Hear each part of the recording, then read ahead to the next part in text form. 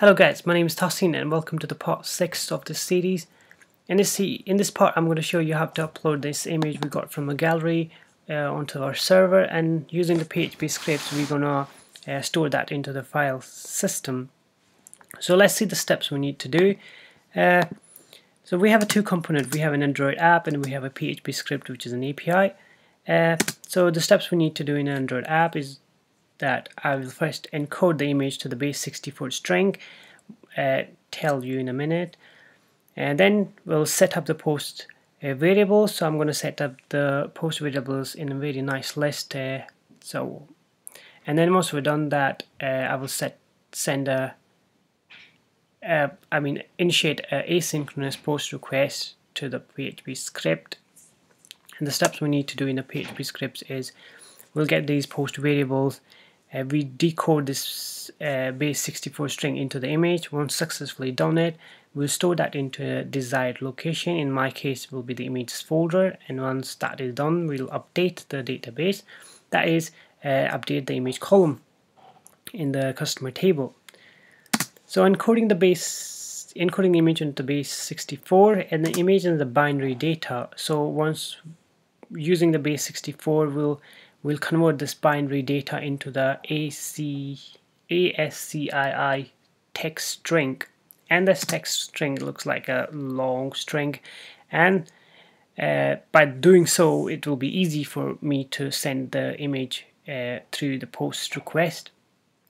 And plus on that we can also send another other post request post data variable, sorry. And the reason I'm doing it so is that I got a comment in the morning saying how to add a customer from the Android app. So what I reckon you can do it, you can use the same post PHP script and the same methods that I'm showing you. So you can actually show empty customer detail activity saying a new customer, and then these should be blank. The user will put the data into it and then select an image, and you will have a save customer here, which will post the same, which will post the post data to the PHP script. The PHP script will be similar to what I'm showing you, what I'm going to show you. And the other thing, the extra work, what you need to do is you need to add these post data variables in the Android app, and you need to get those post data variables in the PHP script for the new customer. So to encode, have a simple method to encode the bitmap into the string, the base64 string. So let's just quickly add that. So this method takes the, let's import these.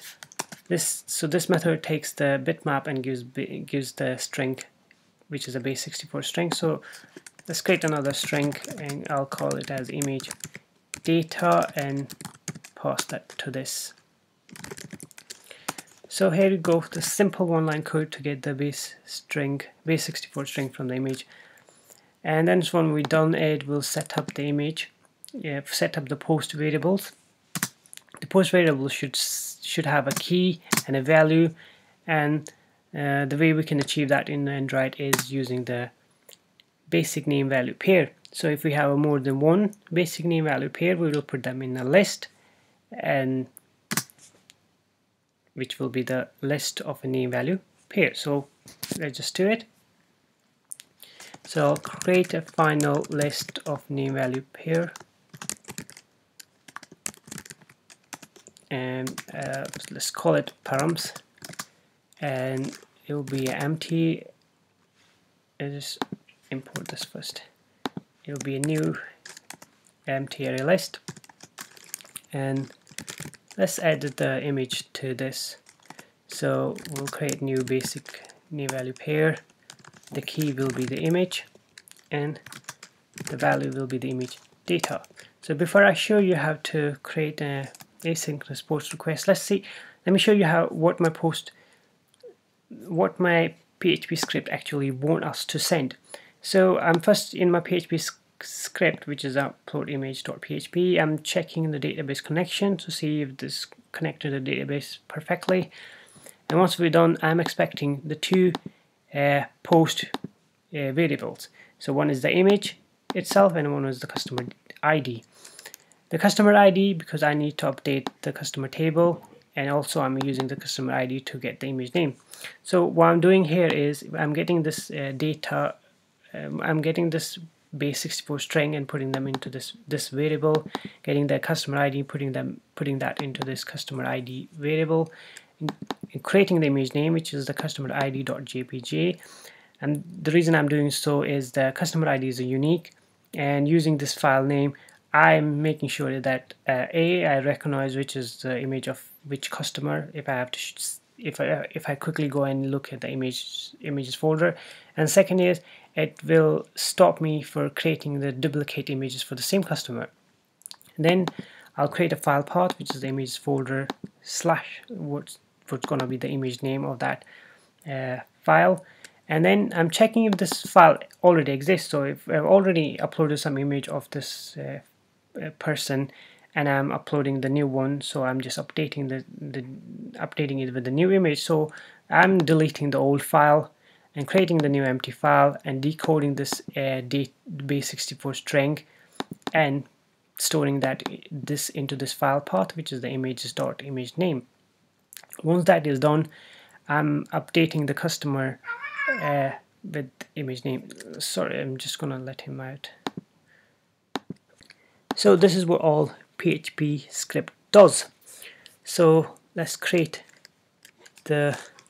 so what other things I need in the PHP script is the customer ID. So when I load this customer detail activity, I get all the details in this on post execute. So I'm gonna create another variable, let's call it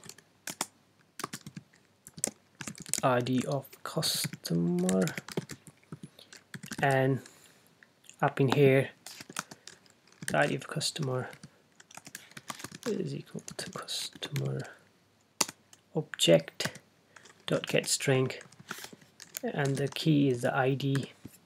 The key is the ID here.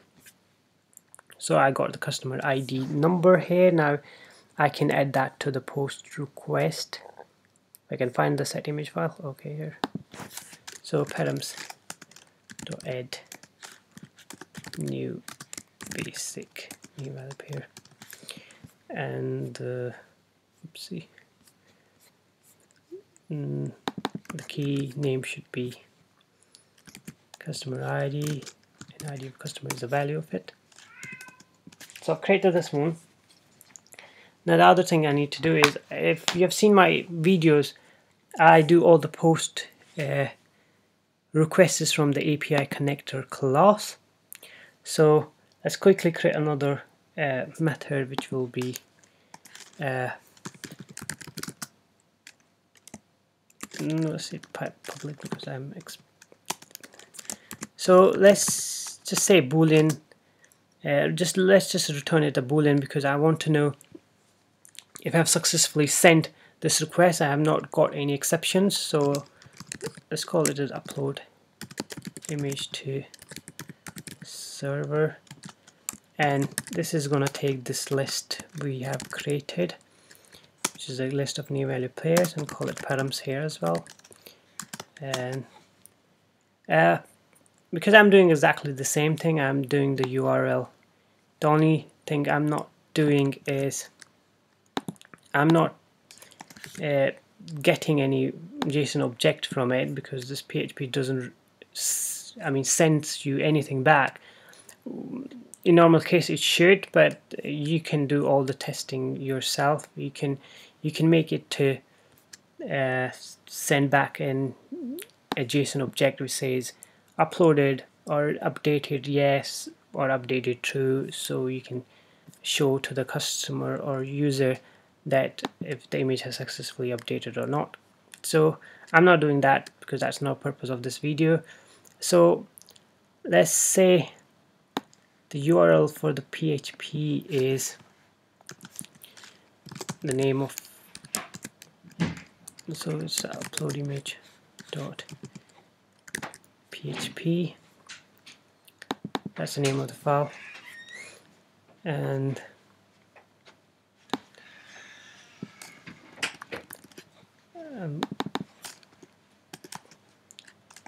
so I'm creating a new HTTP post.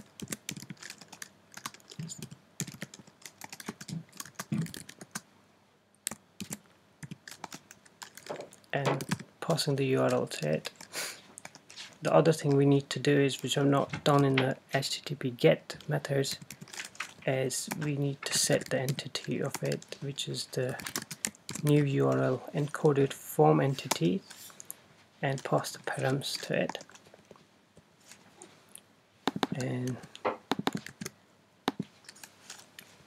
so once this is all done, okay,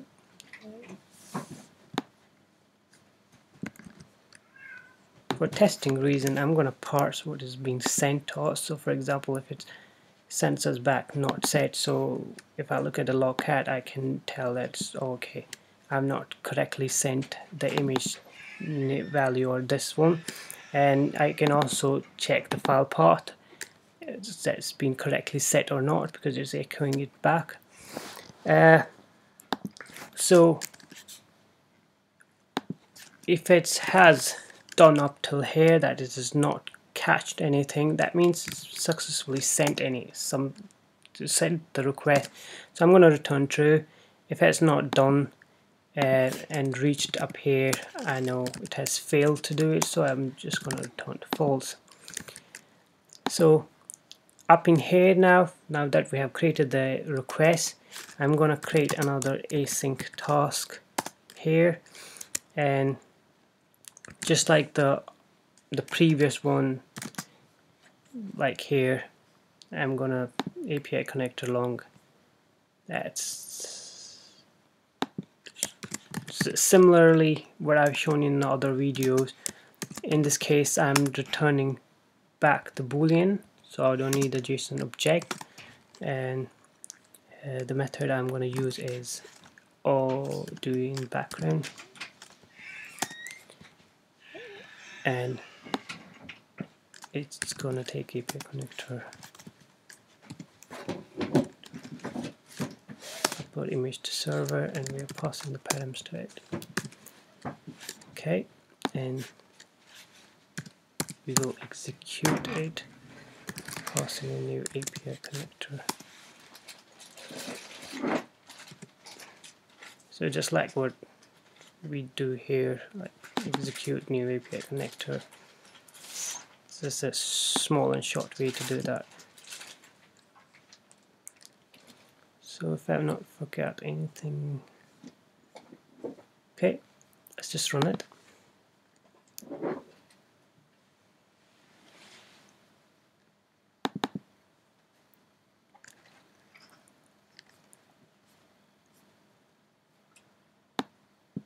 So we have the customers, and we just like to change image, select the new image, and it changed the image here. Let's see if it okay, it has updated the image in here,